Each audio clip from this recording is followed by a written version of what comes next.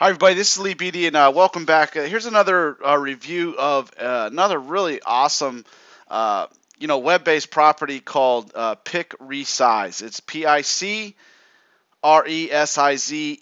as you see here, .com. And what I'm going to do is I'm going to kind of show you real quick, and I'm just going to use Google as that. I'm going to say funny images. All right. So I'll just go here. I'm going to hit there. Um, What I'm going to do is I'm going to right click, copy link location. I'm going to go here from the web. All right, let's make sure that it's sized in here. And I just want to really just kind of show you how you can kind of, use something like this if you don't have the capabilities of resizing it or if you're not using it. See this right here? You can crop the selection, you can revert to, you can rotate it. Watch this. We're going to rotate it. We're going to flip horizontal. See this? We're going to rotate it again. See this right here? We're going to flip vertical. All right, we're going to, I'm just going to show you, see how you can kind of, actually go through this. If you want to make it smaller, if you want to actually, here, let's do a frame border. Let's just, let's see here. Let's go 25% smaller. And let's go scorched. I'm done. Resize the picture. As you're going to see here, it's actually going through, and it's just, it's doing its magic. It's taking it from what it's doing there. Okay, let's just see here. Let's just go ahead and view the image. See that right there? I just scorched it, as you can see. And I'm just, as you can see, the effects that are on there. If I wanted to go back to the edit, oh, excuse me. So what we're going to do is we're going to go back to web. We're going to go here. We're going to allow it to do its thing. So basically what I'm trying to show you right now is that, PicResize.com is just another way for you to actually take either what's yours or what, maybe images you have. A lot of times if you've followed any of some of the other training that I've done, this is actually going to allow you to do a lot of different things. Either, you can crop it, again, to crop, make selection first by dragging the picture view.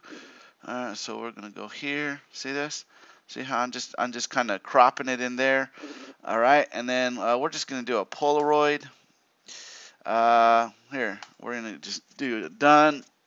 Resize my picture, and again, I don't know whose picture that is. If you made that, awesome. It's a funny picture, obviously. I just really want to demonstrate just how easy PicResize.com is and just how functional this is. Because a lot of people, they get kind of caught up in wanting to, post images to their articles or inside the WordPress blogs, or maybe they just don't know how to maybe add something to their Facebook page, make something unique, or whichever the case.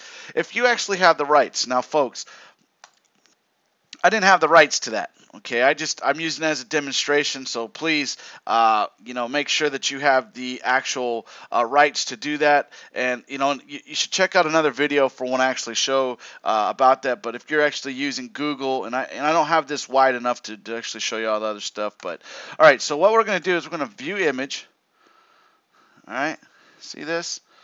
It's a Polaroid. See how that looks like a Polaroid picture now? See how I did that? It's just all I did was resize that. So, folks, if you're literally looking for ways to use something for free, PicResize.com is another great resource that you can actually use. And for those of you who don't know, I'm a huge fan of similar sites.